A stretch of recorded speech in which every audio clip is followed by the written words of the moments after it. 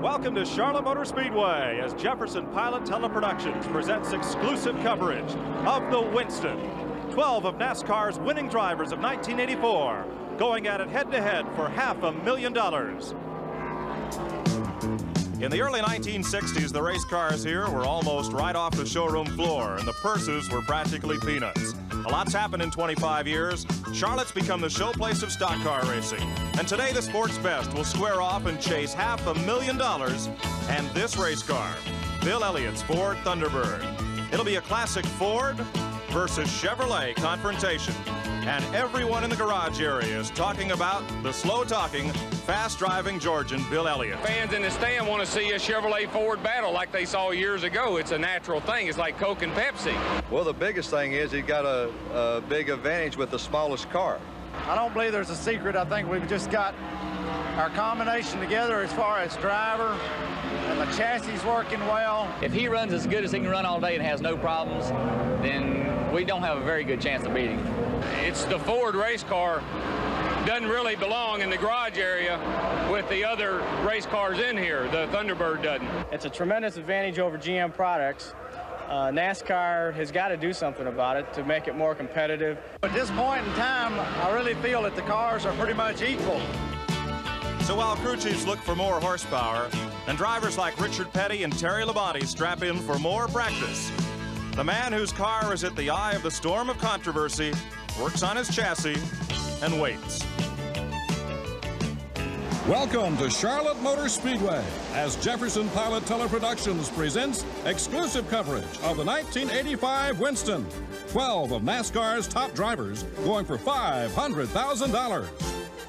Today's show is brought to you by Coors. Stock up now on the cold, refreshing taste of Coors where you buy beer. Coors to you. By Skoal Bandits for tobacco pleasure without lighting up. It's the little pouch of tobacco pleasure. By the STP Corporation. On the world's racetracks, on the world's roads. Depend on STP. And by Goodyear, makers of the high-performance radio, the Eagle.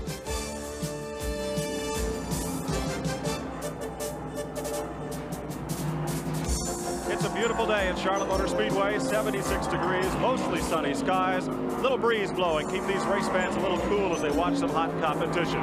The Winston is a unique event in stock car racing. It's just 70 laps. It's worth $500,000. To keep the competition fierce up front, there's 2 bonus laps, 20 and 55, that pay $10,000 to the leader of those laps. And unlike the Busch Clash, another NASCAR sprint type race, there will be one mandatory pit stop. That'll have a lot to do with race strategy and the outcome of today's event. Hello everyone, high atop the Charlotte Motor Speedway, I'm Mike Joy, and with me will be a couple of fellas that have a unique perspective on this event. One is Kyle Petty, who's done just about everything he can to qualify for the Winston, but get to victory lane. You've come close this year, though. Yeah, we've come close, real close, a couple of times, and you know, things have been going real well for us. So hopefully before the end of the year, we'll be able to win a race or two and maybe start up front in the Winston next year. It's said that this is a Ford racetrack, and certainly everyone's been chasing Bill Elliott on the super speedways this year. You've had some real good runs, and it looks like your car is pretty well set up for Sunday's World 600 here. Well, we hope it's set up for this World 600. You know, the racetrack here at Charlotte is suited for the Fords. The racetrack gets real slick getting in the corner, it gets real slick getting out, and the Ford motor seems to really help it pull up off the corner. It seems to be able to get down and get a little bit more coming up off, and you know, the car seems to stay real tight, so hopefully it'll be that way tomorrow too. Usually race week, there's a lot of pitting and kidding going on in the garage area, but things have been kind of serious down there this week. Definitely so. This is one of the few times I've ever been to a racetrack when it seems like it's another Daytona 500. You know, when you come to the racetrack and you're running for as much money as we run for in the 600 and running for as much money as these guys are running for in the Winston, I mean, you know, there's got to be a lot of pressure on the crews to get 2 cars ready, the pressure on the drivers to run 2 races in a row and to perform to the peak of their ability. Where on this racetrack is the Ford most superior to the Chevrolets? Well, like I said before, it's a little bit better getting in the corner because of the sloped rear glass. The car seems to handle a little bit better. It seems to take a set a little bit sooner. Coming up off of the corner, the car is real suited to the racetrack as far as the torque range and the horsepower of the motor. The torque range is a little bit lower. It can get down. Like I say, it reaches for another gear almost like overdrive and begins to come up off the corner. This will be a Ford Chevrolet battle here this afternoon, and we'll also get the perspective later on from Neil Bonnet, Chevrolet driver, who won't be in the Winston today. He's already qualified for next year's running of this prestigious event. On pit road will be three gentlemen, each with unique viewpoints on this race. Johnny Hayes is the former owner of the Copenhagen Skoal racing team for brothers Phil and Benny Parsons, the drivers. He'll be with us on pit road today. Johnny? Thank you, Mike. I tell you, folks, the first thing I got to say is if you missed today, you probably missed about the most exciting moment in motorsports. We got about 130,000 people here, and everybody's so excited. I got cold chills. I know what these drivers are going through. I know what they're thinking about. Bill Elliott's probably one of my best friends. We've been together a long time, and I knew him before he hit the big time. He's made a lot of money. He's won a bunch of races, but he ain't having no fun. The pressure is awesome. A lot of things people don't know about Bill Elliott is he's his own crew chief. He's not like these other guys. They can walk out, jump in their race car, and go. Bill Elliott was at the racetrack this morning at 5:30. He'll have a long day, and he's got a long day tomorrow. I tell you, it's so exciting. I just hope you all enjoy it and we'll have a great day. Back to you, Mike. You've heard the sound of stock cars in the background. They've been running the Winn-Dixie 300 late model sportsman race, which you may see on tape delay on many of these same stations. Neil Bonnet competed in that race. That's why he's not with us now. And after his second place finish behind Tim Richmond, he'll be up with us shortly. On pit road, a gentleman who's covered the races for ESPN, all forms of motorsports from pit road, from the broadcast booth. Let's join Larry Newber. Thanks, Mike. Well, the late model sportsman race has just concluded, and Tim Richmond has won a smashing victory here. He was fast all week long in this division, and he was very fast today.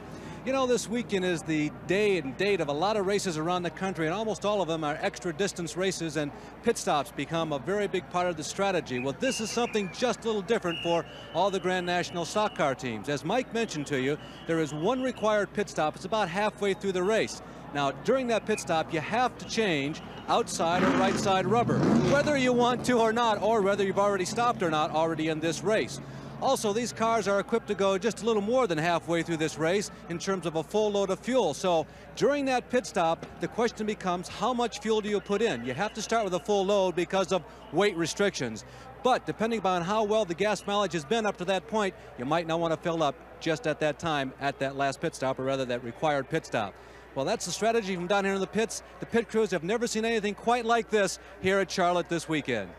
Now, Kyle, a word about Tim Richmond. He has his work cut out for him this weekend. He just finished the sportsman race. He'll run in the Winston, a 100-mile test. And then Sunday he takes on the World 600, the longest race on the NASCAR circuit. He and Bobby Allison are the only drivers doing triple duty. And I think about Sunday late in the day, that's going to wear on them. Well, hopefully it'll wear on them. You know, from where I'm standing, I hope so. But you know, if Richmond and I guess Bobby both do the same deal, then they'll end up running over 1,000 miles in one weekend. And you know, the World 600 is a tough race on everybody, even if you only have to run those 600 miles, not counting the 400 they're having to run today. Well, 1,000 miles plus practice on 3 different race cars makes for a long week here. And it's been a long week for you folks here. You came in, what, Tuesday? Yeah, we came in Tuesday, you know, and tried to get everything set up, and the weather's been real bad here. You know, it's been real cloudy all week, and everything's been changed. And the last practice they had for the Winstons yesterday was real cool. I think it was 30 or 40 degrees. The guys have set the cars up for that type of weather, and now it's 70 or 80 today. So, you know, the track's going to be changed, especially after the sportsman race. You've been around stock car racing all your life. Your grandfather was a champion. Your dad has been 7-time Grand National champion. Now you're competing. Did you ever dream that someday someone could come here to Charlotte, North Carolina and win $200,000 for less than an hour's racing? Not really. You know, we're used to running 3- and 4-hour races for $50,000 and $60,000, and now they're going to run for $200,000 for just 70 laps. And you know, there's a lot of pressure on these guys to go out and do good. And you know, they've earned the position to be here by winning the races last year. It shows they were the 12 best drivers last year, and you know, hopefully we'll be one of the ones next year. Well, a man who's been an integral part of the local sports scene here in Charlotte, North Carolina, has been covering Charlotte Motor Speedway for most of its 26 years. Let's join Bob Heiss. Thank you, Mike. You know, I have been here all week, and in fact the last couple of months, as all of these teams are making tremendous preparations for this race this afternoon. You know, back in December when Winston announced the fact that they would have this $500,000 race, all the teams that were eligible then began to make big plans. Some teams decided to build new cars. Some teams decided, well, maybe we ought to go with a car that we know is tested and true. So that's what you're going to see among the field today. There has been a lot of preparation. They've been working weeks, months on these cars. They have been taking private practice sessions and renting the speedway here to get in some time between the other races on the regular NASCAR schedule. So they are ready. They are trying to set up. This is a handling track, as many of you have been telling. and they have been gone over with a fine-tooth comb by the inspectors of NASCAR. They are set and ready to go. Down on pit road, they're getting set and ready to go. They're rolling the cars out from the garage area for the inaugural running of the Winston. We'll be back. There are over 100,000 sun-drenched race fans here at Charlotte Motor Speedway. They've just seen a great late model sportsman contest, and they're about to see a unique event in stock car racing history. This track was built in 1960, and they have continually improved it, expanded it, taken what was one grandstand and turned it into a grandstand that sweeps halfway around this speedway with condominiums, VIP suites. And we were talking earlier in the day, when you first started coming here, a lot of this place was just a hole in the ground. Yeah, most of between turn 3 and 4 was just a big gully, and I can remember coming here at 7, 8, 9 years old, and you know, it's tough for a 7 or 8 year old kid to watch a race, and especially the length of the World 600. And we would bring bicycles and footballs and ride bicycles in the hole in the middle of the infield, and you know, as many times as Daddy's won races and stuff, we'd ride a while and then go to Victory Lane and party a while. It was that type of deal. So you know, we really enjoyed coming to Charlotte. Did you figure at age 6 that you'd be out here racing someday? Not really. I don't even think I dreamed about racing until I was on up a little bit older, and you know, really knew what a car was and was able to drive around at the house and stuff. But you know, after the bug bit me, then you know, I can't think of any place I'd rather win than at Charlotte, North Carolina. To get into the Winston, the rule is if you win, you're in. Let's take a look at the starting lineup and how the 12 drivers made it in the field. Here's the field for the richest race per mile in auto racing history. Terry Labonte is the defending Winston Cup champion, so he earns the pole position for the Winston. In the Billy Hagan-owned, Dale Inman-prepared Piedmont Airlines Chevrolet, Labonte won at Riverside, California and Bristol, Tennessee last season. This year he has yet to visit Victory Lane.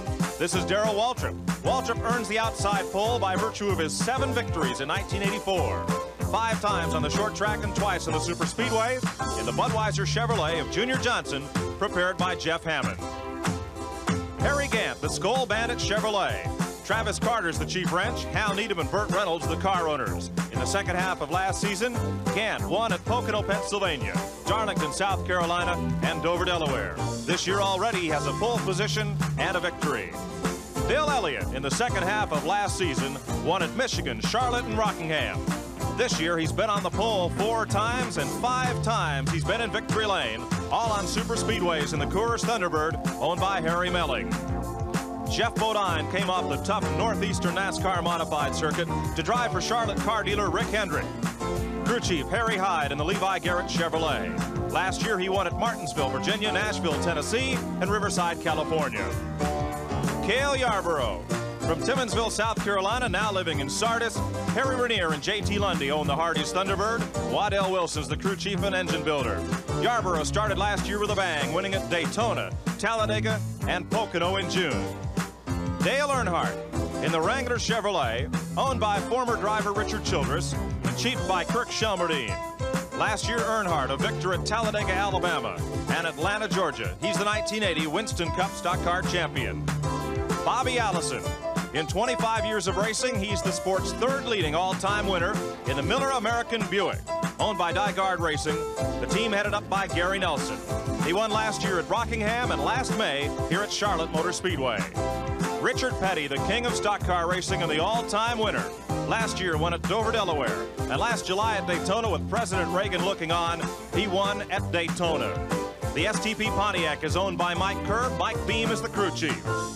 Ricky Rudd of Chesapeake, Virginia, in the Bud Moore Motorcraft Ford Thunderbird, won on the short track last February at Richmond, Virginia. He's a 3-time career winner in Winston Cup stock car racing. In the final row, inside the only single driver in the field, flamboyant Tim Richmond. The Ashland, Ohio native lives on Lake Norman in North Carolina. Drives for former drag racing champion Raymond Beadle and crew chief Barry Dotson in the old Milwaukee Pontiac. He won at North Wilkesboro last April. And Benny Parsons, the nice guy of stock car racing, drives the Copenhagen Chevrolet for Leo and Richard Jackson and crew chief Cliff Champion. Last March, Benny won on the 1.5 mile super speedway at Atlanta, Georgia. He has 21 career victories. Here's what's at stake this afternoon in the Winston. First prize, $200,000 for 105 miles of racing, the richest race per mile in auto racing history. Second is worth $75,000. Third is worth $50,000. Fourth is $40,000, then $30,000 and $15,000 for the sixth spot. And on back through the field from seventh place on back, $13,000, $12,000, $5,000 and down to $10,000 just to start. There are some events on the 28 race Grand National schedule where that $10,000 figure, well, you could just about earn that for second place. We've talked with Kyle Petty about the Ford race car, the Thunderbird, how superior it is on the mile-and-a-half track like Charlotte, and how Bill Elliott has had such tremendous success with it all season long. Neil Bonnet will be along with us to prevent the Chevrolet point of view, but for a rather objective, we hope, look at the Ford versus Chevrolet controversy here. Let's go to the garage area. Hello everyone, this is Benny Parsons. I'm going to try to give you my opinion on the controversy is which is better, the Ford or Chevrolet as far as the aerodynamics is concerned. The problem, we look at the Chevrolet, this is the Monte Carlo. The nose is very, very good on this car. You can see that it's very round, but it is kind of flat and very wide. Now we look over at this Ford and we see that the nose is not as flat. It is more round than a Chevrolet, plus it is more narrow than a Chevrolet. So therefore, it ought to go through the wind just a little bit better. We go back on the Ford. The windshield lays back very well, probably about like the Chevrolet. But I really feel like that one of the biggest differences in the Ford versus the Monte Carlo is the rear window on this Ford. As you can see, it is on a very good slant. The air comes across the hood, down this rear window, and against the rear air dam, therefore applying some pressure on the rear tires of this car and helping it get through the turns immensely. Now we look at the Chevrolet, and we look at the back window on this Chevrolet, and you can see how quickly that it drops off. So therefore, what happens is the air goes across this roof. It can't follow the windshield because, look, it's traveling 150 miles an hour. It goes across, and it comes down, and it completely misses the rear air dam. You can see the angle of the rear air dam on this car, the Copenhagen Chevrolet, versus the Hardee's Ford we looked at just a moment ago. There's probably 30 or 40 degrees difference in how the rear air dam stands up. The only air that we can get on the Chevrolets to add for rear down pressure is off the side, and they come back and they hit the rear spoiler, the rear air dam, somewhere right on the edge, about 5 or 6 inches in. And really and truly, I believe that this is the biggest difference in the Ford and Chevrolet, the rear window. Now, Kyle, we hope that's an objective look at this, but we have to remember Benny Parsons drives a Chevrolet. Do you think that's a pretty fair picture of the difference? That's pretty close. You know, the back window does have a lot to do with it. On some of the racetracks, you know, on the racetracks that we've been running, you know, I can't say that it's got that big a problem with it. You know, Bill right now is just, his car's really handling good. You know, he's got a lot of combinations. It's just like Dan said when they interviewed him earlier. They took a lot of small ingredients, packed them in one big pie, and made a nice pie out of it, you know, and everything seems to be working nice. So, you know, that was pretty good, though. Well, some people have seemed to have lost sight of that. It's not the Ford race car is so tremendous. It's one car in particular that's just dominating this sport. Well, that's true. You know, we went to Talladega, and I guess Bill ran a little over 209, which was just totally awesome down there. And, you know, everybody else was from like 203, 204 back. And, you know, it really worked good. The rule change, the half-inch rule change seemed to tighten up the spread of the field. One of the safest races they've ever had at Talladega. And things were beginning to look good. And, you know, don't get me wrong, I guess the Fords finished 4 out of the top 5 down there, so it didn't look too good on paper. But, you know, the Chevys had just as good a chance to run with them. And Dale Earnhardt in his Chevy ran all day. Richard Petty in a Pontiac, who would have expected that at Talladega, ran strong all day until his car broke. But, you know, the Fords seem to have hit on something, and it's working right now. Well, there's Chevys, Pontiacs, Buicks, and, Oldsmobiles that are out here this afternoon for the Winston. We'll be right back with more of the Winston right after these words from your local station. At Charlotte Motor Speedway, the 12 drivers that will compete in the Winston are being paraded around the Speedway for the 100,000 plus fans to see in the back seats of convertible cars. You see on your screen, and the crowd is really becoming interested in the proceeding here. Pre-race ceremonies will be beginning momentarily. What a throng of people that are here on a Saturday afternoon. I don't think we've ever seen a Saturday crowd at any racetrack to rival this one. No, definitely not. You know, There's been crowds before, and I think Humpy's had 80 and 90,000, but nothing like the crowd he's got here today. You know, it's just, you can't believe the people. I can remember a lot of the places coming here, especially back in the early 70s and stuff, and he'd have maybe half this many people. But for a Saturday show, and then to know that they're going to be here tomorrow is just great. For about 10 years, there was a drought of new talent in stock car racing, and that's evidenced by the fact that of these 12 drivers, 5 are in their 40s and 5 are in their 20s. There's only 2 drivers, Bodine and Waltrip, in their 30s, and everyone said, where will the new stars come from? I think that's been answered. Definitely so. You know, when you look back on it, when my father started and stuff, when Daddy and Baker and all them come along, there was a 20-year gap between themselves and Lee Petty and Buck Baker and Joe Weatherly and Fireball Roberts, the guys that came along then. And, you know, it was a little while before they really got any new talent in. Well, some of that talent is now standing on pit road. Let's go to Johnny Hayes. I'm with Darrell Waltrip. Darrell, this is a big one. Last year you won 7 races. This year you hadn't won. You've run good. You've had some good things happen to you. I think today might turn the whole season around for you. Well, the guy that wins this race today is obviously going to make a lot of money, and this is one of the most important races we'll run this year. So this would be a big turning point for me and my crew and everybody if we could win this race today. But I tell you, after they just got finished racing on this racetrack, none of us have been out there. It's kind of like jumping in the pool for the first time. You don't know how cold the water is. Have you got a special game plan for this race? I know it's flat out 100 miles or so. What are you going to do? I want to try to get in front and stay there. I know that sounds like a very simple philosophy, but if I can get in front right off, stretch out a little bit and get a comfortable lead, that would really be to my advantage. Who you figure your #1 competition out there is today? My #1 competition is number 9. I sure appreciate it. Have good luck. Back to you, Mike. At the Charlotte Motor Speedway, pre-race activity continues. We'll return to the Winston right after this word. Drivers are now coming to the pre-race stage to be introduced to the crowd, and then they'll strap into those race cars and take on a racetrack that they've not seen since yesterday afternoon. But one fellow who's just been out there for 300 fast miles is Neil Bonnet. What kind of shape is the track in? Mike, it's a little bit cool today, but still that sun's been bearing down on the track, and the thing's exceptionally slick up in the 3rd and 4th turn, and I look for the guys to have to deal with it. A good handling race car is going to show up today. We noticed a lot of cautions in the sportsman race off turn number 4. How did you have to adjust your driving style to deal with that part of the racetrack? We had to make chassis adjustments during the race to tighten the car up in that particular corner, and the only thing we're looking at in this race, they've got one chance to do that. They're going to have to make the right decision.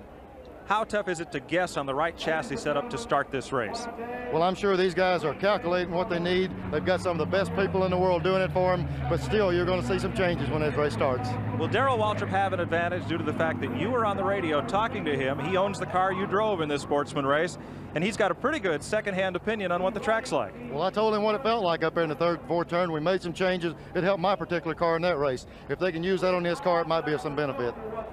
You drive a Chevrolet on the Grand National Circuit. You've already qualified for the 1986 Winston by winning at Rockingham, North Carolina in March. Is there a place on this racetrack where the Chevrolet has an advantage over the Ford Thunderbird? Mike, the Chevrolet seem to have a lot of response right off the corner, off turn 2 and off turn 3 and 4 up here. What I'm looking at now is, since we've got this condition off turn 4, that power burst that they have might go against them. I don't know. We're just going to have to see what happens. That Ford's going to be awful tough the way they handle. Well, if the Chevrolet jumps well off the corner, Kyle Petty, you get in your Ford, and where do you catch them and run them down? Exactly. You catch them. I think you catch them off turn 4, off turn 2 and turn 4. It's the type of deal where, you know, like he says, the track's slick. If you've got all the power in the world and can't use it, it does you no good. When that Ford gets down and gets in that crawling gear and comes up off that corner when it's slick, then you'll see the Fords drive away, I hope. The Chevrolet handling setup seems to change a lot when the car is either full of gas as opposed to getting toward empty, or when the track is slick, or when it's in good shape. How about the Chevrolet? Does it stay pretty consistent all day, or does it change a lot? Mike, that's what we've been battling with the Chevrolet. The rear weight is not as good. The distribution on the rear wheels. What we're doing is putting a lot of bite in the car, which means you're putting a lot of bite in the chassis. These Chevrolets are sitting there with a lot of real low gear ratio, more than normal for a race of this length, and it's going to be interesting to see who can go the distance and still be in one piece. How many of the car owners and crew chiefs have put hand grenades underneath the hoods of these cars to try and catch Bill Elliott? Mike, for $200,000, they're all down with a hand grenade and they're fixing to pull the pin. The man they've all been chasing all week long, not only Neil Bonnet and Kyle Petty, but every driver in the garage area, has been Bill Elliott from Georgia. He's won 5 races this season. Let's meet him. Dawsonville, Georgia. Tucked away in the North Georgia mountains, it's a community with a lifestyle that's unassuming and down to earth. This is the hometown of one of NASCAR's most successful family racing teams, the Coors Melling Thunderbird, fielded by the Elliots. Already this year, the Coors Melling Thunderbird has won 5 races and 4 poles. Today, Bill Elliott can earn $200,000 with a win in the Winston. Tomorrow, Bill Elliott can collect a $1 million bonus if he can win the Coca-Cola World 600. Yes, we're trying to work hard. You know, you have got a chance at winning $1 million, and that's something that's never been heard of in this sport. But just 4 years ago at the fall race in Atlanta, the Elliots, without a sponsor and few resources, were ready to fold their tent, go back to Dawsonville, Georgia, and leave racing. And that was to be our last race. We had no money to build a new car with, and no money, definitely no money to operate the next year with. You know, we had decided that year that we had gone as far as we could go. You know, it's a situation, this business, you've got to be very well off financially. Harry Melling came along just at the right time, and the rest of it then is history. With the Harry Melling Tool Company purchase of the race team, things began to happen. In 1982, the Elliots finished 15 of 21 races and won $250,000. In 1983, Bill Elliott won $500,000 and his first race, the Riverside 500 in California.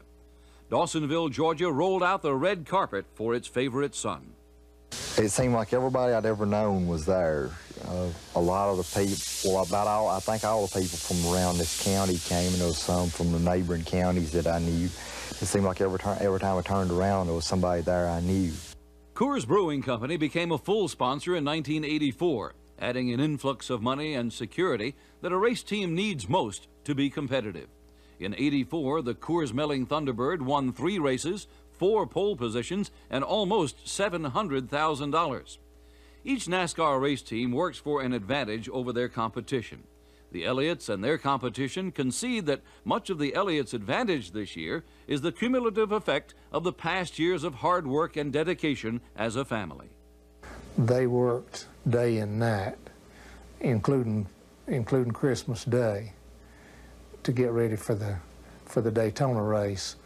Working hard, winning, and being the most successful race team this year has brought the Elliots a lot of fame and notoriety. How have they handled it? Fame doesn't mean a whole lot to me, and I don't think it does to Bill either. You know, most all this stuff is you can be the highlight one day and you can barely be remembered the next. I don't really worry about it that much. You know, there's times that I get a little bit aggravated with it because, you know, I am so much a part of the car and it takes me away from that. And I guess that's my pride and joy. And you've come a long way, son. I knew you before you hit the big time. Now we're out here racing for big dollars. How does it look? Well, I'll tell you, Johnny, you know, it's something that we're going to go out and do the best we can do, and whatever happens is going to happen. You know, and I just pray it's a good, safe race and everything comes out all right no matter who wins. Were you having fun now that you got all this money, or is the pressure getting to you? Well, the thing of it is, it ain't the money standpoint of it. But, you know, I like to stay competitive and run good, and I think just the sport of auto racing is what I love. You know, when there's days you don't have a good time, which I'm sure in your job you're the same way, but we go out and do the best we can do, and I hope we have a good time. Well, we all pulling for you. Have a good one. Thank you, Johnny. See you later. Back up to you, Mike. He doesn't look nervous, Neil, but it has been a little tense down there all week. I'm telling you what, the amount of money that's on the line, the prestige that's involved and everything, you know, Bill's handling it real well, and he's got a pretty good pressure relief valve in that Ford sitting there. It's hard to ignore the money, but face it, each of these 12 fellows, you and Kyle, are competitors. I've seen you go out and run just as hard for $600 to win as I have seen you run for $60,000. Mike, I was up in Huntsville, Alabama about 3 weeks ago racing for $800 to win, and I ran just as hard that day as if I was buckling up out there for $200. But these guys are fixing to turn some mighty good race cars loose for the best money we've ever had. Well, not everybody's a Bill Elliott fan, as we can see. We've said that this race may be won or lost on pit road, and Larry Newber is standing with the winningest crew chief in the history of NASCAR racing. Well, Dale Inman was the man who was in charge through all those Richard Petty glory years. His car starts on the pole today because Terry Labonte was the champion last year. Shouting instructions to all of his crew members. Dale, what do you think? You guys going to charge right from the beginning, going to kind of hold back? Well, I think you're going to have to go, but, you know, starting on the pole don't necessarily mean that you're going to lead the first lap because, like Atlanta and places like this, the third and fourth place people have a good shot at going to the front. So I don't think nobody can really set a strategy because you're running against the best and you're just going to have to go every lap just as good as you can. Is this the kind of race where you're racing against yourself and the clock, or are you going to be keying off the other competitors? No, you got to race. You got to be there first. That's what you need to do. You just need to beat them all. You can't beat just one person. You got to beat them all. Well, if anybody knows how to get it done, how to beat them all, it's this guy. Kyle, that's your dad's cousin, and I think it's fair to say that he is probably the master strategist of maybe anybody on pit road at figuring out how to win a race after the green flag drops. Definitely so. You know, I can think of 3 or 4 incidents when it came down to the last pit stop at Daytona and we'd either change tires or wouldn't change tires or act like we were going to change tires and psych somebody out. And, you know, he knows when to pit, when not to pit, and what to do on the pit stops. Well, there's one crew chief that perhaps among all those on pit road is responsible, if not for more innovations, but for having the guts to try different things that other people think might be a little odd, but it's won him a lot of races. His name is Harry Hyde, and he's with Bob Heiss.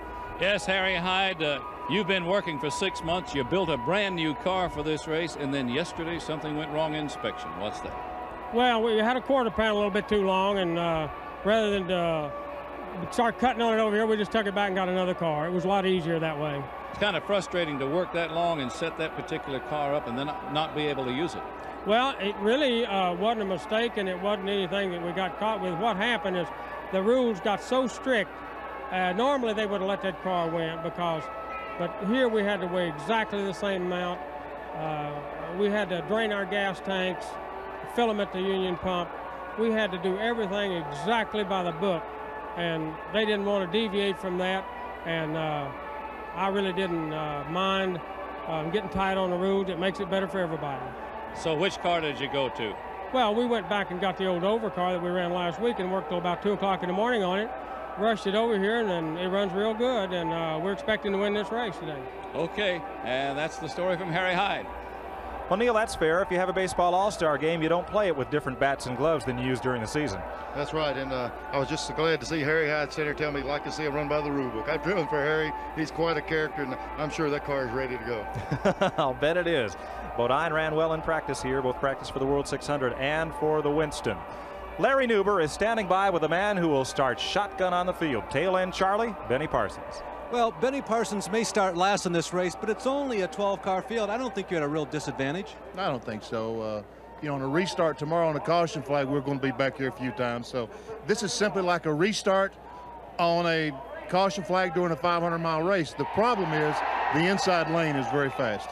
Well, Benny, I would imagine, though, sitting back here, this kind of gives you a nice view of the race. You can really psych out what everybody else is doing, who the fast ones are. You're right, Larry. You got to go racing. Well, Benny's got to go racing. He's got to start his engine. The president of the R.J. Reynolds Tobacco Company, Gerald H. Long, the man who, along with the Special Events Department, Ralph Seagraves, Wayne Robertson, and the boys in Winston-Salem, North Carolina, dreamt up the Winston, has just issued the command to 12 drivers to fire engines, and a fireworks display worthy of 4th of July goes off in the back straightaway as thousands of balloons are released into the atmosphere, and 12 engines stir to life on pit road. That's quite a moment in sports. I don't think there's anything like it when those engines fire up. Mike, I've been there so many times, and sitting there just waiting, enthusiastic, and when that thing you get concerned about your job, but then it's ready to go. You're looking at the starting lineup for the Winston. Labonte in a Chevrolet. So is Waltrip. Gant Chevrolet, Elliott's Ford in row 2. Jeff Bodine's Chevrolet, Cale Yarborough's Thunderbird in row number 3. Dale Earnhardt, he's in a Chevrolet. Bobby Allison has the one Buick in the field. In row number 5, Richard Petty's Pontiac, Ricky Rudd's Ford. And in row number 6, Tim Richmond's Pontiac and the Chevrolet of Benny Parsons. They're aligned behind the Ford Thunderbird pace car, warming those engines, bringing things up to temperature. Kyle, how long does that take to get these motors up to temperature, and then you have to go around and get the transmission rear end grease up to temperature before you can go racing? Well, on a day like today, it shouldn't take that long. You know, they'll probably let them warm up 3 or 4 minutes and then go ahead and run 2 or 3 pace laps, and that'll get the motor warmer. It'll get everything ready, and you know, I don't think the drivers could be any more warmer or any ready than they already are. Neil, lets the engines warm up. Does it give the driver a chance maybe to cool down, shake off the butterflies, and just get rid of all that apprehension and concentrate on what's in front of you? Mike, you know, they're sitting there. They got one specific job in mind. They know basically how their car is running. They've sat there and clocked the other guys. They're looking around each other, seeing who's where. They're ready to go. It's just the kind of deal where they're fixing to put their game plan into effect. $60,000 race cars with $20,000 engines. Racing for $500,000 here at Charlotte Motor Speedway. You couldn't get another camper in that infield. They're the first turn condominiums. Bobby Allison owns one. Several of the drivers do. And a packed grandstand. The pace car rolls, and with it, 12 race cars. 8 are away. Now Ricky Rudd, Richard Petty, Tim Richmond, Benny Parsons. Field heads off for turn 1 on the first of the pace laps. Inspectors return to pit road, and the pit crews, their job is, well, it's not quite done. There's the mandatory pit stop between laps 30 and 39, where they'll have to come to pit road, where this race could be won or lost. Field heads off into turn number 1, and we'll be back with live coverage of the Winston right after these messages.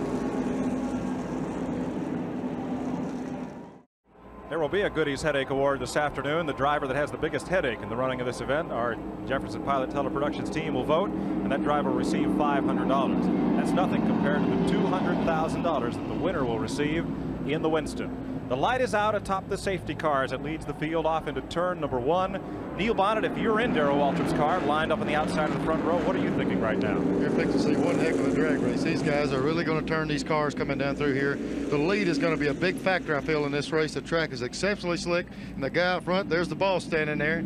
The guy out front's going to be hard to get around. That's Junior Johnson, who owns the cars run on the Grand National Circuit by Darrell Waltrip and Neil Bonnet. Joey Knuckles, who's with the Hardee's team for Cale Yarborough, on headset with his driver. Waddell Wilson's the crew chief there. This is one of the few times you're going to see tension in the pits. These guys are going to be a big factor with this pit stop coming up in this race. Kyle Petty, if you're Bill Elliott and you're third on the field, what do you want to do on the start? You know, with the strengths he's shown all year, I feel like that he'll just try to get in line, get a steady pace, and try and work his way back up through there. Jerry Long is on the flag stand. He'll drop the green flag. Then NASCAR starter Harold Kinder will take over for the rest of these 70 laps. 100,000 plus race fans are on their feet. The pace car is on pit road. The richest race per mile in auto racing history is about to get the green flag, and green is on. Terry Labonte is quickest up through the gearbox. He's the blue and white Chevrolet right side of your screen. But Waltrip is there in turn number 1, and by half a car length, Waltrip picks up an early lead. Labonte, bottom of the racetrack, comes storming back off turn number 2, and it's Chevrolets side by side. Gant is 3rd, Elliott is 4th, Bodine has the pit spot, Earnhardt is 6th. Turn 3, and it's still a drag race, and still a dead heat. 1 mile around this Charlotte Motor Speedway, half a mile to go to complete lap 1. Nobody's cracking the throttle. Mike, I believe this is indication of what we're going to see all day. Nobody's going to give an inch. We're already swapping the colors of these race cars. 3 wide at the start-finish line. Harry Gant goes to the bottom of the racetrack, and there's no room. He has to tuck back in behind the 2 leaders. It is now Waltrip opening up a 1-car advantage, a scant advantage on the outside. Labonte is the meat in the sandwich, and Harry Gant is 3rd. Where are the Fords? I don't really know. You know, Bill's had trouble yesterday. He never got a chance to really practice that car because he was having trouble with his 600 car. And, you know, he's just kind of laying back right now, feeling where it's at. There's Yarborough and Elliott. They are running 6th and 7th on the field behind Bodine and Earnhardt directly ahead. And up front, Waltrip, Labonte, and Harry Gant. Darrell Waltrip perhaps called it in the pre-race. He'd go out there and just put his foot down and try to run away. Mike, that was pretty impressive on the outside of this racetrack, as slick as it is, to be able to run side by side and pull out the lead. He's pretty strong right now. Here's 1st, 2nd, 3rd. Waltrip on the left, Labonte in the middle, and on the right, Harry Gant, the 3rd place car. They have about 8 car lengths back to 4th place, Jeff Bodine. And Bodine leads a fast field of characters. There's Bodine on the left, Dale Earnhardt, Bill Elliott way up high on the racetrack, and Cale Yarborough looking underneath him. Start-finish line, lap number 3. Waltrip by just a car length. Here's Yarborough working underneath Bill Elliott down in turn number 1. And Elliott just cuts him off at the pass, but Bill can't keep that car on the bottom of the racetrack. It's not looking like it's happening. And like I say, he didn't get a chance to practice it yesterday afternoon. The car might be a little loose. That's where that 1 pit stop's going to really help these guys. Junior Johnson said yesterday we've got 1 chance to beat Bill Elliott. If he guesses wrong on his setup, then we can get out front and try to get away from him. Here's Waltrip off the 4th corner, back to the start-finish line as Budweiser Chevrolet paces the field. Labonte, the Winston Cup champion, runs 2nd. Harry Gant, 3rd. 4th is Jeff Bodine, and they've broken away a bit. A lot of good racing in the back of the pack. Benny Parsons started in 12th. You just saw him side by side with Tim Richmond there momentarily. Waltrip running a pretty high line around this racetrack, Neil. I talked to Darrell before the race. He said his car was a little bit tight. If he's able to stay out front with a tight race car, when the track gets a little slick, he should be in good shape. He's using up a lot of the racetrack, but he's running awful good. Waltrip and Labonte single file. Harry Gant, Jeff Bodine. There's the front four. Coming off the fourth corner into the little dog leg and back to the start-finish line. Bodine, the fourth place car, has 9/10 of a second. On the fifth place machine, that is Dale Earnhardt. In the back of the pack, a lot of jostling again among the Fords. This time it's Yarborough, Ricky Rudd, and Bill Elliott mixing it up in turn number 2. And Cale took a spot from Elliott that time. Rudd trying to follow suit on the inside. He's the white and red Ford, number 15. That's Ricky Rudd of Chesapeake, Virginia. Here comes Yarborough. He's got the horsepower to get down into turn number 3. But on the left corner of your screen, Dale Earnhardt, car number 3, holds Yarborough at bay as they come back to start-finish. Lap number 7. Earnhardt and Yarborough. Dale, one tough customer, is his sponsor slogan, and he lives up to that. Yarborough, when there's money on the line, he's a tough man to beat. Up front, Waltrip, Labonte, Gant, and Bodine. Mike, I'm sorry. One thing I noticed is during the sportsman race just a few minutes ago, the crew moved up high in 1 and 2. Darrell's up there working awful good on that part of the racetrack. If you can run up there to keep the tires a little bit cooler. Waltrip won 7 times last season, 5 times on the short track, twice on the super speedways. Bob Heiss is on pit road with the crew chief for Darrell Waltrip. Bob? Yes, Jeff Hammond is here. He's trying to check on timings and everything else. How's Darrell running? He went to the front very quickly. So far, the car is really performing well. You know, we still got a long ways to go, but right now, you know, we're very much pleased. Was that the strategy to try to go up front as quick as you could? Well, we just wanted to make sure we stayed up close to the front. If we couldn't lead, we wanted to make sure we could keep the leaders, you know, really close by, because like being a 100-mile race, you couldn't stand to be very far behind. If we do have to stop, we want to be in a good position where maybe we can capitalize on somebody's mistake or a good stop and try to get a little bit more of the lead or gain. Work it out the best way we can. Okay, Jeff, thank you very much. Jeff Hammond, the crew chief for Darrell Waltrip. Yeah, I noticed down the back straightaway I could get a good look at Darrell's car, and there's a wheel mark on the side, and that was the first lap of this race. What's the last lap going to look like? When they bunch him up on this pit stop, it's going to be interesting here in a little while. Here's the front four, but they're shuffling from 5th on back. Cale Yarborough is the man on the move. He's driven underneath Dale Earnhardt's Wrangler Chevrolet, and the Hardee's Thunderbird is now in 5th spot. Cale's car really looks like it's working now through 1 and 2. He's able to jump up under him coming off 2 over there. And another car that's moving up is Bobby Allison. He's come from way back in the back where he got called at the beginning of the race and has been able to move back up into 4th or 5th position. There's been a split in the 4-car draft at the head of the pack. Jeff Bodine has gotten underneath Harry Gant, and as on the start of the race, did Waltrip and Labonte. These 2 cars are locked in a dead heat now for the 3rd spot. You're watching 5th on back. There's 6th place Earnhardt, Allison in 7th, the Buick beginning to ramble and pull up underneath Dale Earnhardt in turn number 3. Ricky Rudd is there, car number 15, that's a Ford. And right behind them, Benny Parsons Chevrolet that started 12th and has moved up to the 9th position. Dale Earnhardt, Allison tracking him. For a place to get by. There isn't any easy place to get by on this racetrack. There's certainly not, Mike, and let me tell you, Dale Earnhardt is one of the hardest guys to pass on this racetrack. He'll drive that thing so far off in the corner. You'll see somebody get under him, and he'll just drive way down in the corner. It's almost impossible. Here's Bobby up there. It looks like they're going to make it by this time, but Dale's awful tough on this racetrack. Here he comes back on the outside. He never gives up. And Ricky Rudd's Ford just could not get into the corner well enough to get under Earnhardt. Now Earnhardt leaves just a little bit of opening, and Rudd is there. They're off turn 4, headed for the start-finish line and racing for 6th position. Earnhardt has the nose of his Chevrolet tucked right up under the bumper of Allison. And there are 5 cars under a blanket down in turns 1 and 2, and this is only for 6th position. Allison breaks away. Here comes Parsons. He's going to make it 3 wide on the inside, and they make a sandwich out of Ricky Rudd in the backstretch. The only problem, they got a little curve they got to make down here at the end, Mike. They're going to get straight back out, and they made it. Average speed 10 laps, 161 miles an hour. That's faster than half the field qualified for Sunday's World 600. I'll tell you what, we're sitting there talking about these other guys, and Richmond's really entered into the picture now. He's right in there behind Benny, and he's coming from way back in the pack. He seems to be running very well. Tim Richmond started 11th. He has climbed up. The 12th place car right now is that of Richard Petty, shotgun on the field. 11th is Bill Elliott, the man everyone thought they'd have to beat today. 10th is Ricky Rudd. 9th is Benny Parsons. 8th is Tim Richmond. 7th is Dale Earnhardt. In 6th is Bobby Allison. And here comes Ricky Rudd again. And they make the sandwich out of Tim Richmond. And back he goes. Kyle, it's hard to keep your foot in the throttle when you got somebody on either side like that. When you get in the middle like that, there's not much you can do except get out of it and let those guys have the groove and try and get back around them a little bit later. It's unreal to see this type of racing on this track right now, this early in the race. You know, I know they're going for 200,000, but there's some stuff going on out there that doesn't usually go on. The field is single file. Darrell Waltrip is the leader. As we take a look, Bodine is in trouble in the back straightaway. Car number 5, Jeff Bodine. The Levi Garrett Chevrolet, the All-Star Racing entry, slows as the battle is rejoined back in the pack up in turn number 3. Here are the lead cars coming back to the start-finish line to complete lap 50 in Waltrip and Labonte. And here's Bodine on pit road.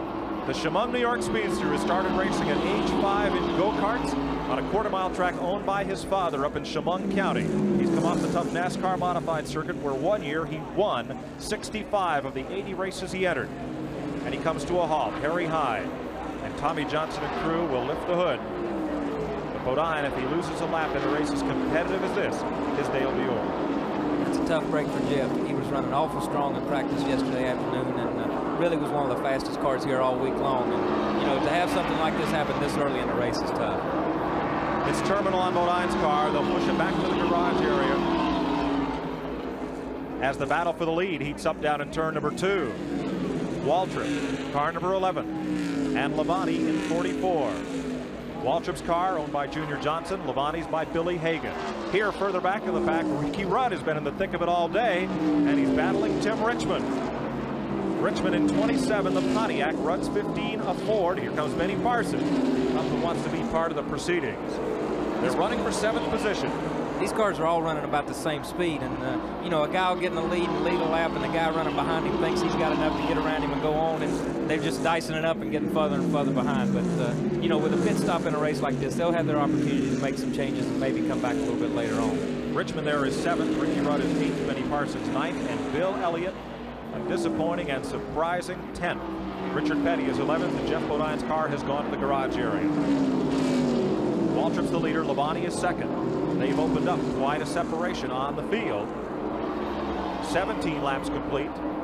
Coming up on lap number 20, and the leader of that lap gets $10,000. And you see Labonte drawing a bead, getting very close to Waltrip there, and we'll see if he chooses to make his move and go for the 10 grand. Mike, this particular car here was built up at Junior Shops just across the creek from mine, and the Chevrolet engineers have been working hand in hand to see if they could combat the effort Ford's put out, and Darrell's car seems to be working exceptionally well. So does Terry's right now. Waltrip coming off the 4th turn, back to the start-finish stripe. Labonte glued tightly right in his draft. They are 2.8 seconds ahead of the 3rd place car, Harry Gant.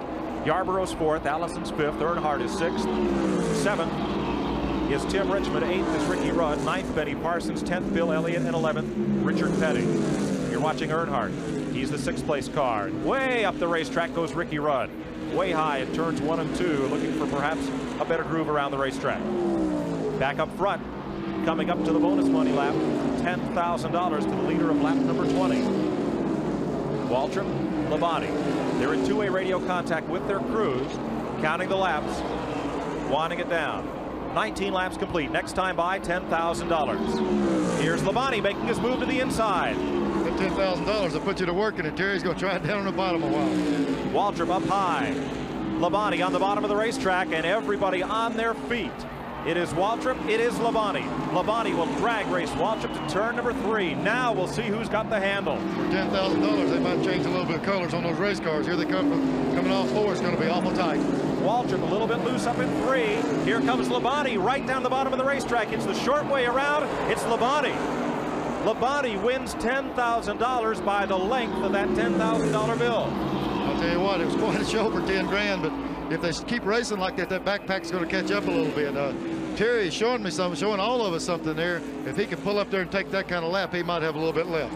That side-by-side racing allowed 3rd place Harry Gant to close to within 2 seconds of the lead duo.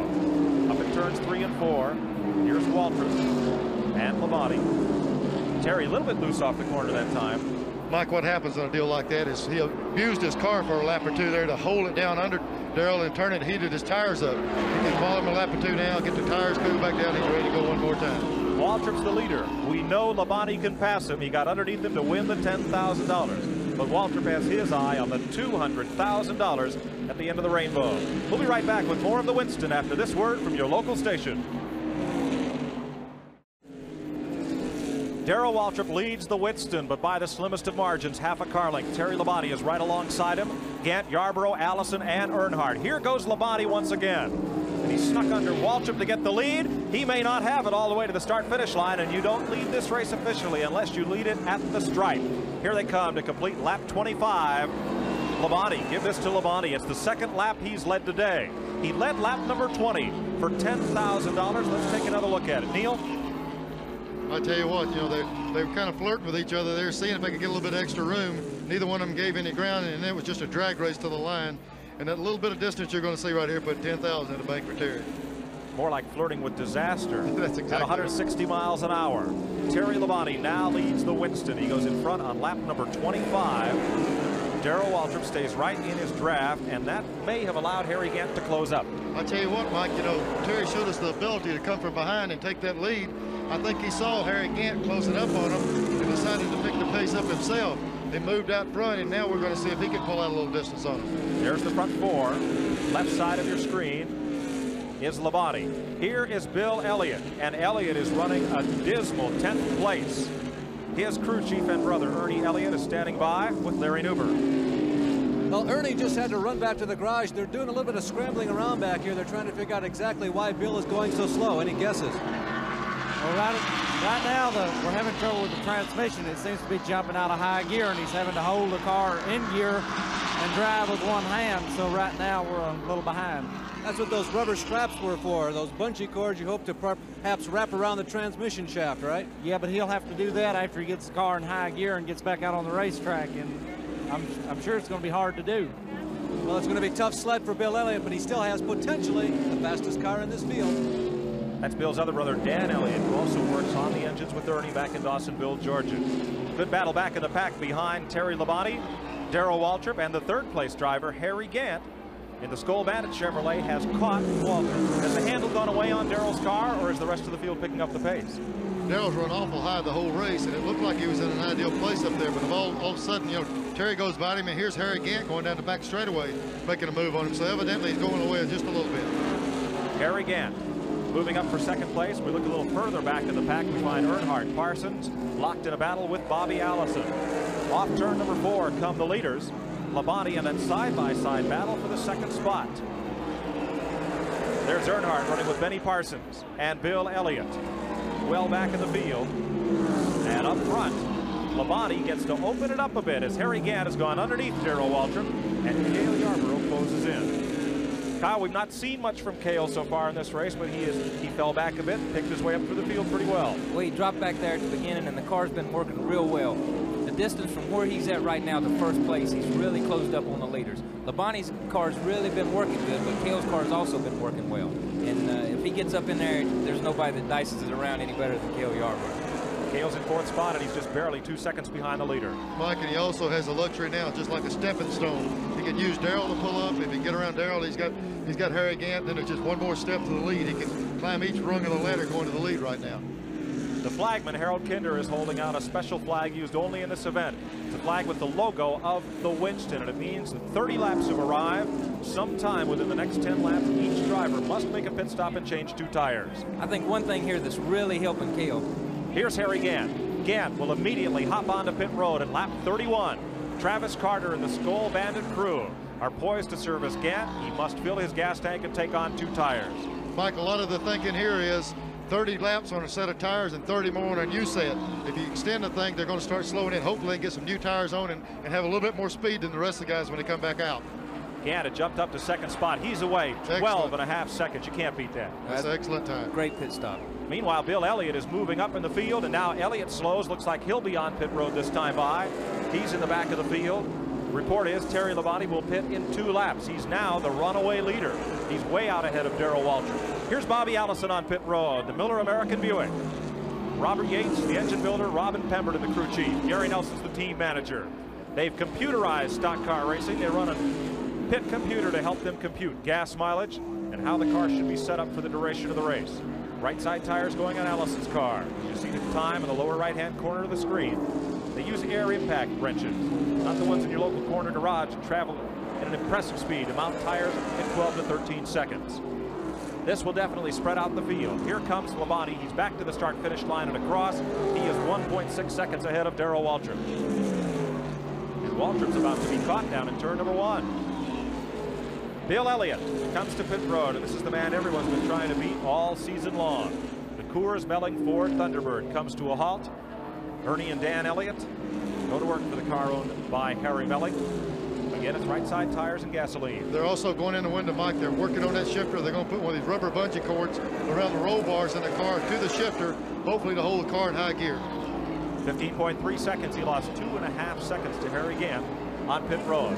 Tim Richmond comes flying onto pit road in the old Milwaukee Pontiac. Richmond in 27 will get service from Barry Dodson and the Raymond Beetle crew. This has really spread the field out. Cale Yarborough, meanwhile, has caught Waltrip in the backstretch. But they have only 5 laps left in which to make this pit stop.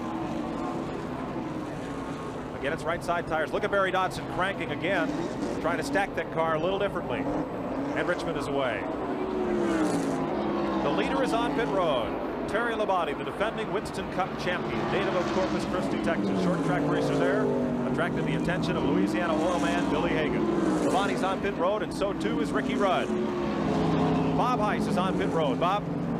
Okay, Terry Labonte's in the pits. They're doing a quick change of those right side tires, getting a little bit of fuel, not a full can, and he's away very quickly. Back to you, Mike. Mark at 13.2 seconds on Labonte. You see him pass Ricky Rudd on pit road. Mike, what I noticed on this deal, Harry Gant was the first guy to make that pit stop, and he's out a good bit in front of Labonte. The new tires might have worked good for him like that. Here's Cale Yarborough, the Hardee's Ford Thunderbird. Waddell Wilson and crew. Joey Knuckles, you saw earlier on camera, they're over the wall to service Cale. Brings that car to a stop. They're under the car, and they've got those lugs undone almost before the car stops.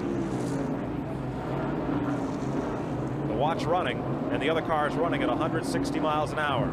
Uh-oh, little miscue there. It's something like that's really expensive, too, because what people need to realize, you relate to this time, each second is almost a football field. When that clock's clicking, you got an awful lot of work on that racetrack to make it up. Simultaneously, Dale Earnhardt has made his pit stop in the Wrangler car. Richard Childress and Kurt Shelmerdine serviced it. Here comes the Junior Johnson machine. Jeff Hammond comes around with a jack. Larry Nuber is there.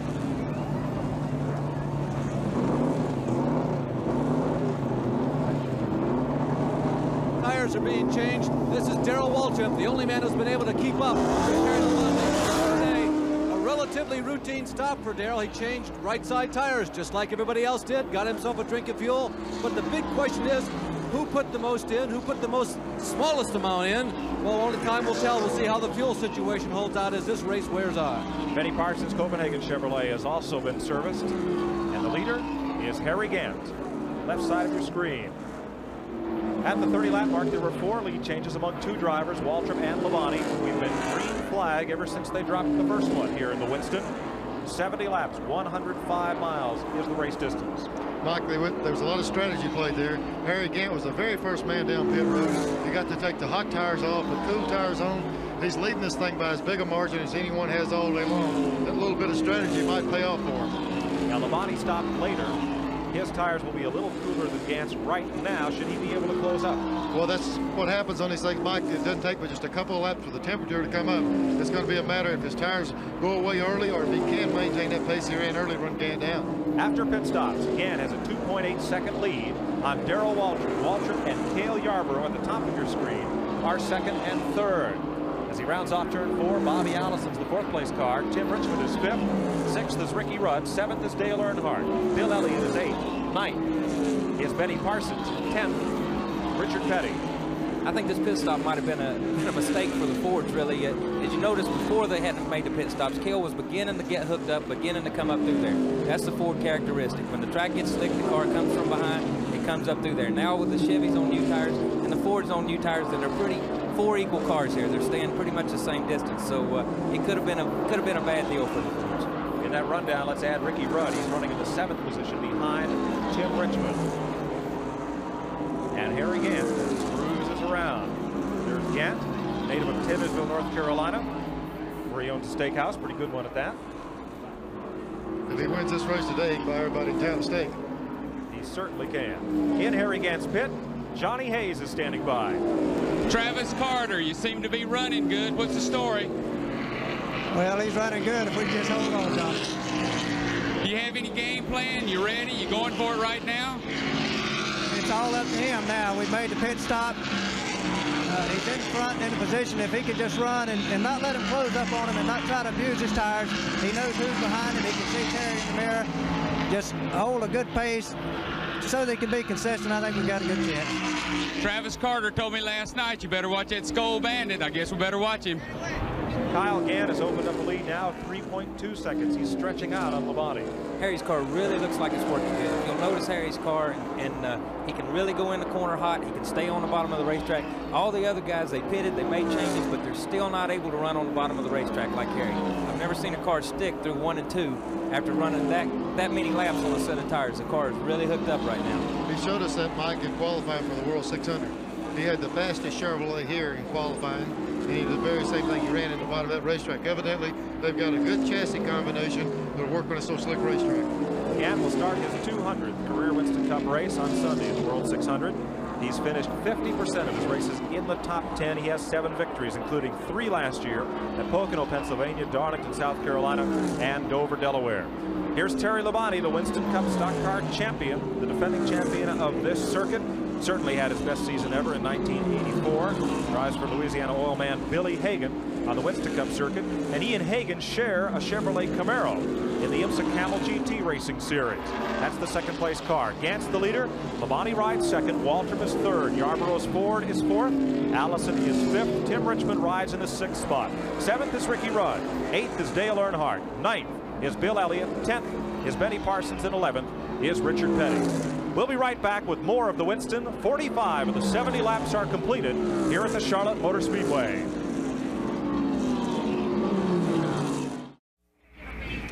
Here's the leaderboard, of course. As quickly as we put it up, it changes. Gant's the leader. Waltrip's now second. Labonte's third. Yarborough's fourth. Allison and Richmond are side by side for the 5th spot. Darrell Waltrip came up and just motored around Terry Labonte. Right around on the outside up there in that one particular place he was earlier, and he just seems to have him a little place up here on the top. And the deal now is, can he close in on the leader, Harry Gant? Waltrip is car number 11, the junior Johnson-owned Chevrolet, prepared up in Engle Hollow, North Carolina.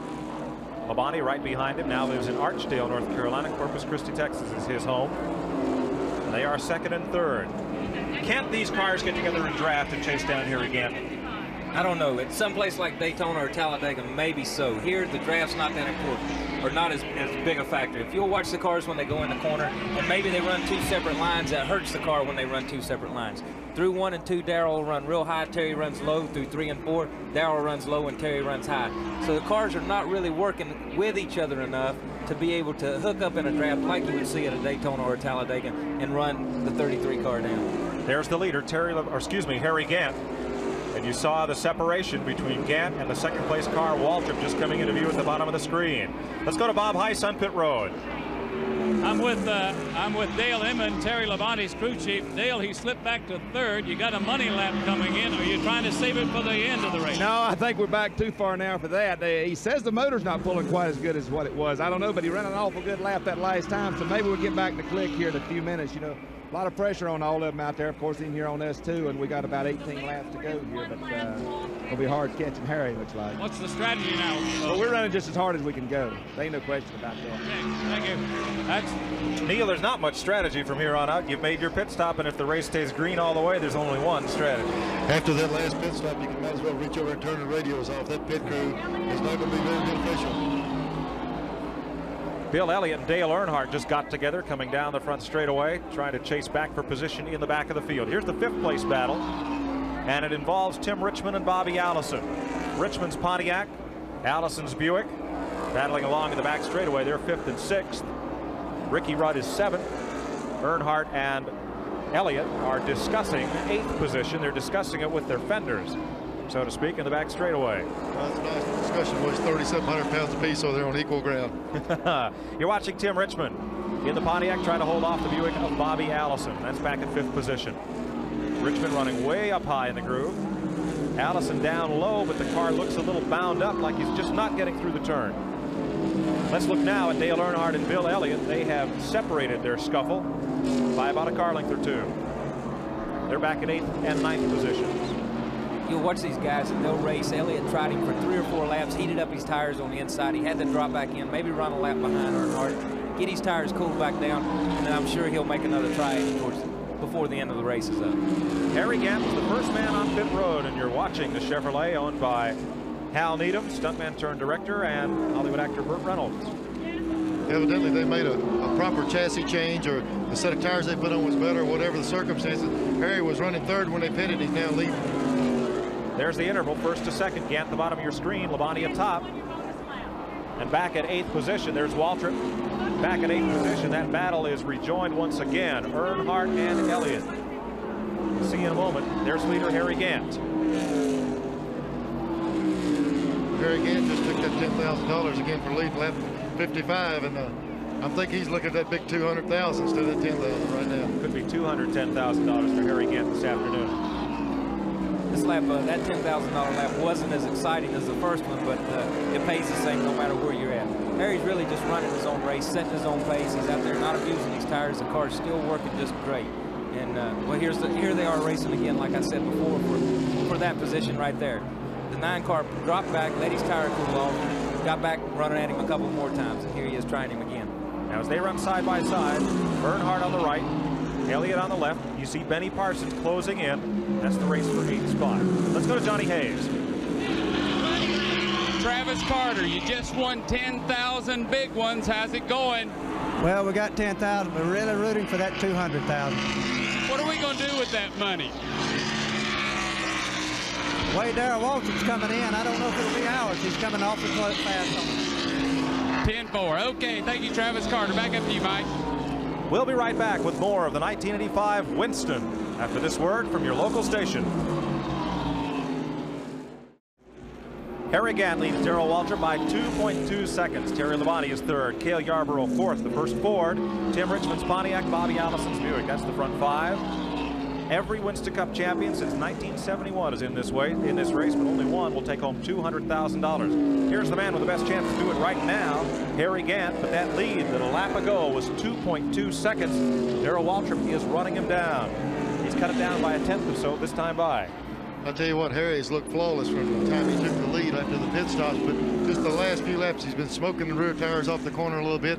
Darrell is gradually closing in on him, but there's not but like 10 laps to go, so it's going to be interesting.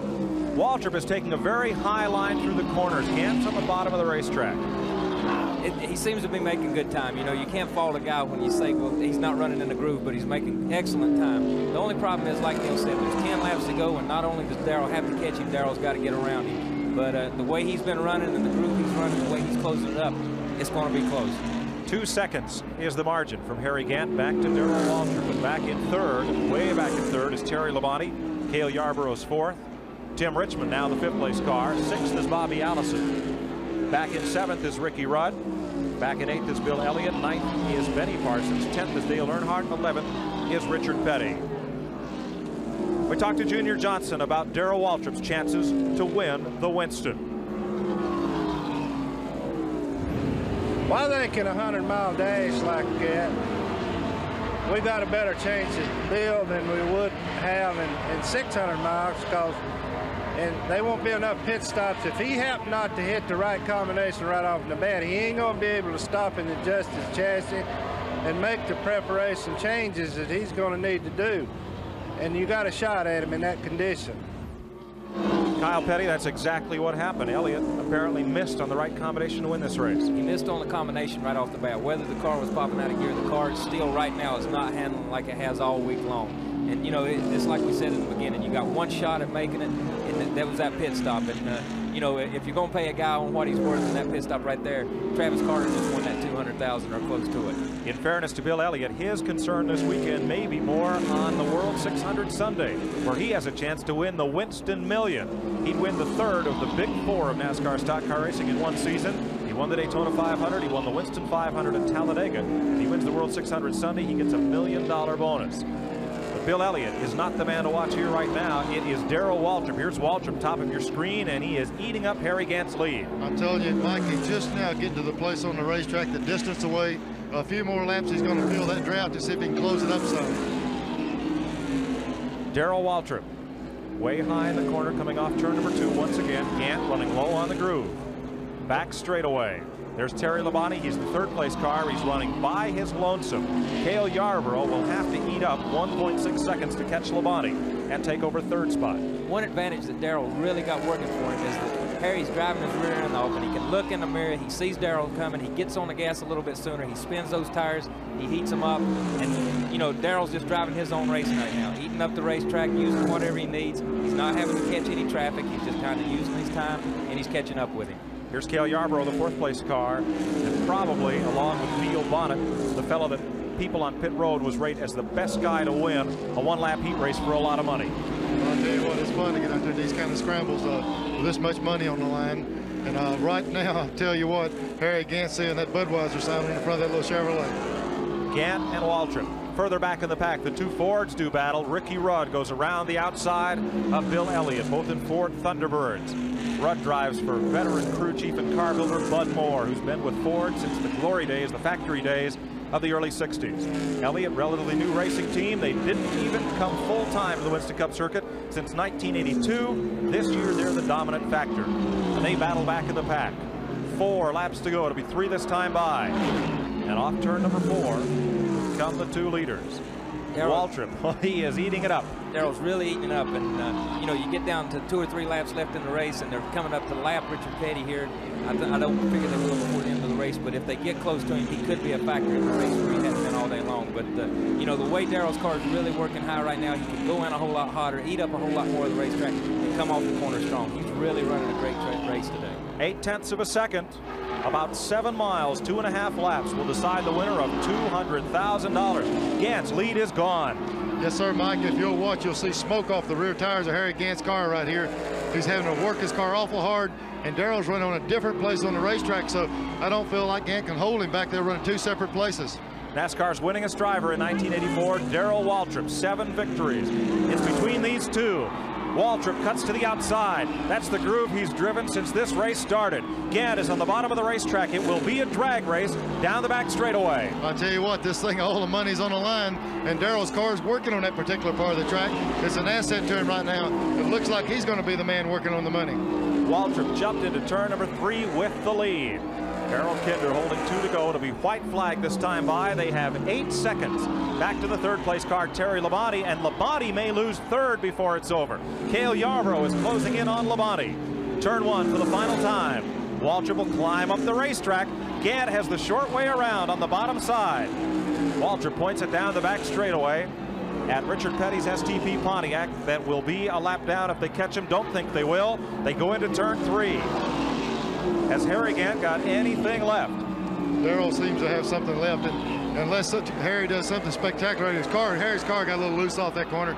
Darrell's going to come across the line here winning it. Darrell Waltrip, a hand in the air, a wave to the crowd of 100,000 plus. He wins $200,000 and he blows up. Going in the first corner, he blew up. What a Hollywood ending. Oh, that's great. I tell you what, Junior Johnson will be glad to throw that in the garbage can.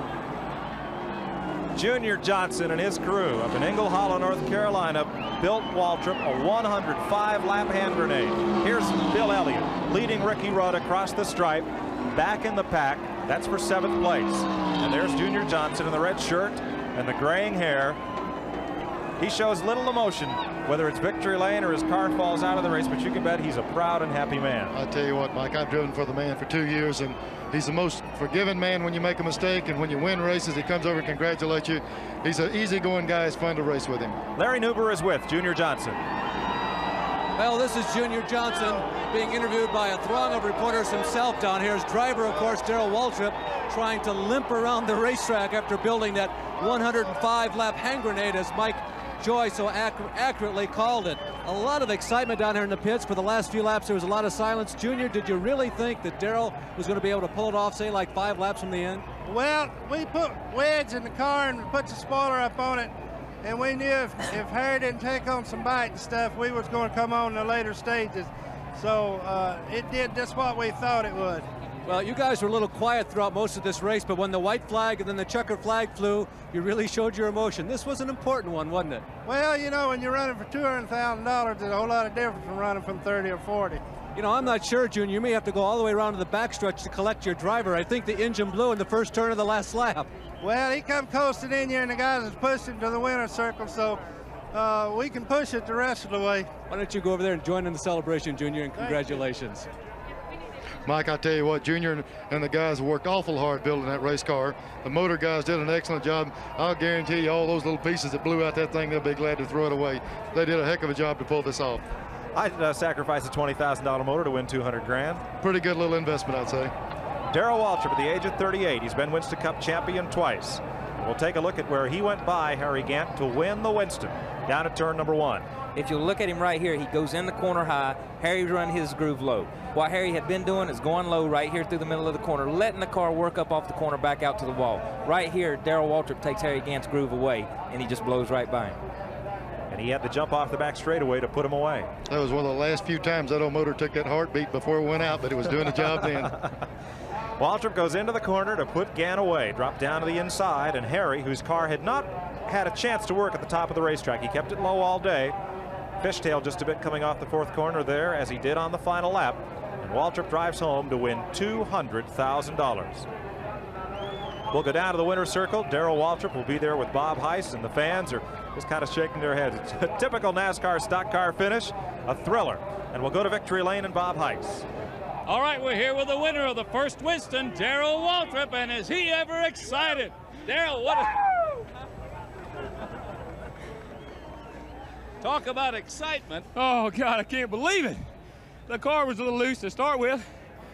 The motor blew right when I took the checker. It blew all to pieces. I couldn't believe I caught Harry, though. I didn't think I'd make it. You really put on a show in those last few laps. Did you think you could catch him to begin with? Oh, I never thought I could. I just tried hard, and Junior kept talking to me on the radio. He says, what do you want, 200 or 75? And I went after the 200. $200,000. What are you going to do with all that? Well, that's going to make up for a lot of heartaches we've had already this year. And I'm just so excited. And I want to thank Budweiser and everybody that's involved with our car, Goodyear and Chevrolet. And what a great win. Just a great win. Did they make any adjustments in that middle pit stop? 2 tires and about a foot of wedge, and that fixed her right up. I'd like to thank God for a safe race, too, and for riding with me. Darrell, congratulations. You go into the record books as the first one. Dang, I love it. And that's victory lane and Darrell Waltrip. When luck is riding on your shoulder. We'll take a look again as Darrell Waltrip takes the checkered flag in the Winston. Coasts down toward turn number 1 on the cool-off lap. When you run one of these things all day at 8,000 RPM and it's all cranked right up, you suddenly crack the throttle. If you'll notice, Darrell had that left hand out the window. I'm sure he pulled it back in there and got kind of busy, because when that motor went off where he's at down here, he had a handful of race car. But like I say right there, you brought up a nice point, Mike. You're supposed to tear these motors down after the race. If they inspect that one, they're going to have to go down to the first turn and pick up the pieces. That one's torn up, never mind tear down. And behind him, there's Harry Gant saying, oh no, why now? Why not one lap earlier? What a throng in victory lane. Jerry Long, the president of R.J. Reynolds Tobacco, the originator of the Winston, discussing the victory with Darrell Waltrip. We'll have a chance to talk with some of the fellows who didn't get to go to victory lane, like Harry Gant. He's with Johnny Hayes. Harry, you had a super run, man. I thought you had him covered all the way. What happened right at the end? Well, the tires just went away, Johnny. The first set of tires were really super good, and they were just really coming in good. And then we decided to change early to give us a bigger, quicker advantage to have us out in open.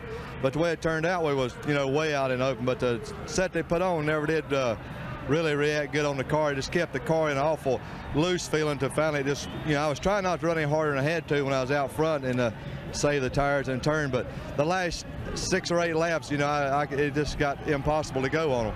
Well, guys, you ran super, and I'll tell you, the Skull Bandit was flying all day, and I guess you were excited about tomorrow.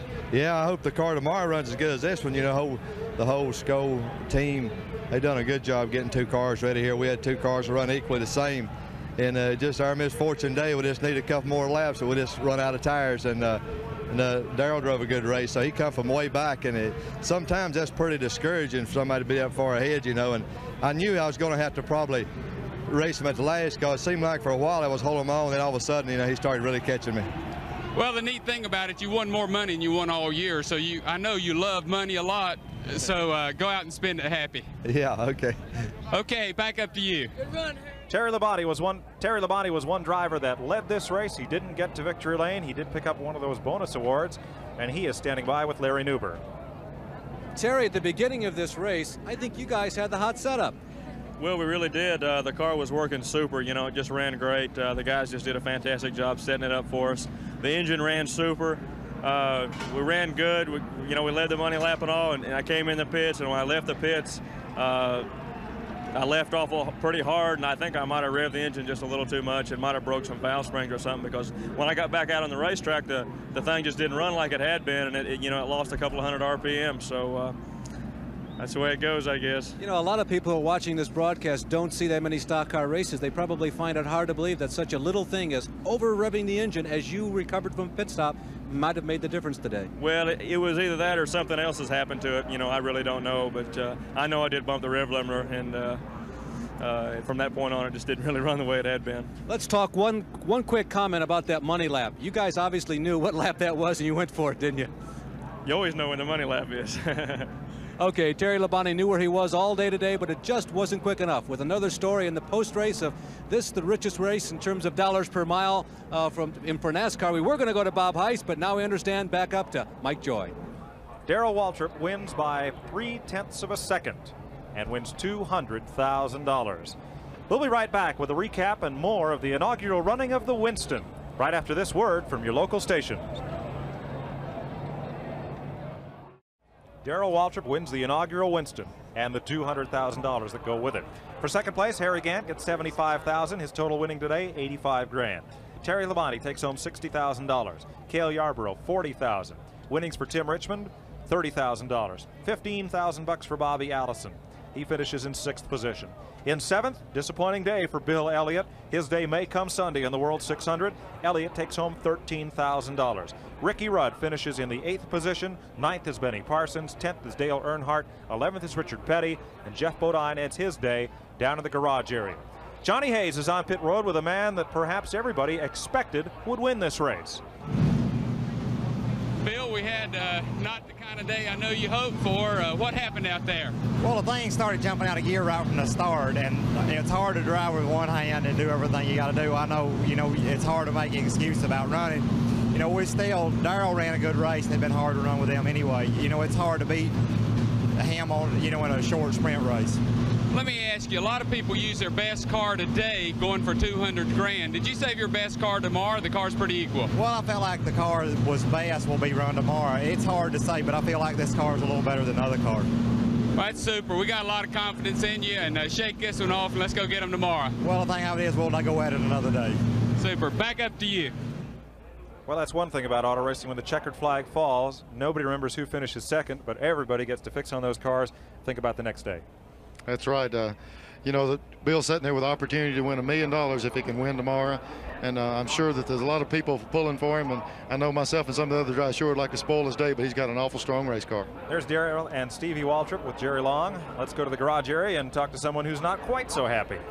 Well, Mike, you're absolutely right. This is Benny Parsons. Benny, we talked to him just as the race started. He started last and didn't really finish up in the big money. What do you think? Is it a disappointment, Benny, or kind of a privilege to run in this race? Well, I think it's both, Larry. It has to be both. It has to be very disappointing to not go up front in a race, that we thought about for 4 or 5 months and planned on for 4 or 5 months, not to be able to run up front. It has to be disappointing. But just to be a part of it was a thrill. And I think that the fans here today, I've never seen a day like this in stock car racing. It was a great day, all in all. Benny, what about your race cars? Is this just a matter of shrugging your shoulders and the race is over and saying, gosh, I don't know what else we could have done? Or did you guys learn something? Do you know what happened today? Well, I don't think so. Our chassis was not correct. We changed it on the pit stop and made it worse, actually. So tomorrow, hopefully the car that we have for tomorrow will end up being better. We felt like we had the best car for today, but maybe we're wrong, and hopefully we are. Tomorrow we'll have a better car. Well, you won tomorrow, the World 600 in 1980, and that's sort of the next order of business is to pick up a win here in 1985 so we can get back in this race next year, right? That's right. I don't have a victory, so I'm not eligible for Winston in 1986. And it'd be an awfully good place to start the winning spirit here in Charlotte tomorrow. Well, they pick and choose their races, Mike Joy, and tomorrow is one that they have picked and one that they have won before. Now the fellow who has won that race before is Neil Bonnet as we look at Darrell and Stevie Waltrip and a very happy Junior Johnson crew. You've been to Victory Lane here, and you know how tough it is to go 600 miles at this racetrack. Mike, I won 2 of these things in a row, and it was kind of deal where I just couldn't believe the competitiveness of the race from time the race starts for 600 full miles, and then never come along and have an easy win. You battle somebody to the wire 600 miles just like you do in a race like this. It's quite a race for us. The average speed of this race, 161 miles an hour. I don't have the sheet in front of me, but did either of you guys qualify that fast for Sunday's race? I just qualified just a touch over that. Not much over that, that's for sure. Just barely, but that's quite an average. Quite a race. Considering one pit stop involved in it. It certainly is. 105 miles, 70 laps. That's the Winston, and following the Winston, each of the Winston Cup drivers will have a chance to get in a final practice session for the Winston, or for the World 600, excuse me. We'll have a chance to get in some closing comments and vote on the Goodies Headache Award. We'll be right back to the Charlotte Motor Speedway right after this.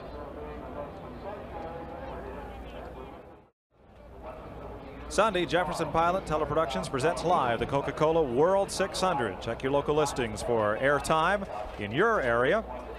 As the Winston is concluded, Darrell Waltrip the winner. Let's go back to pit road. Okay, this is Bob Heiss in Victory Lane, and I've got a fellow who visited this area earlier today, Tim Richmond, who won the late model sportsman's race. But Tim, what are you doing back up here now? Well, I don't know. We finished 5th in that race. We improved up from 11th to 5th, and they said come on up here and get some more TV time because of the sportsman race and because of the Winston here. And I was going to have an old Milwaukee, but we got to practice again. You're tired. You've already run 2 races today. You got a 600-miler tomorrow. How do you feel? Well, surprisingly, I'm a lot better physically than I thought I might be. I just got to make sure all the kinks and the binds and the muscles are out before tomorrow's race. So I'm feeling good. I'm glad I ran the sports race, obviously, because I won it. But I think it did help because for the Winston race, from going from 11th to 5th, we made a change before the race started.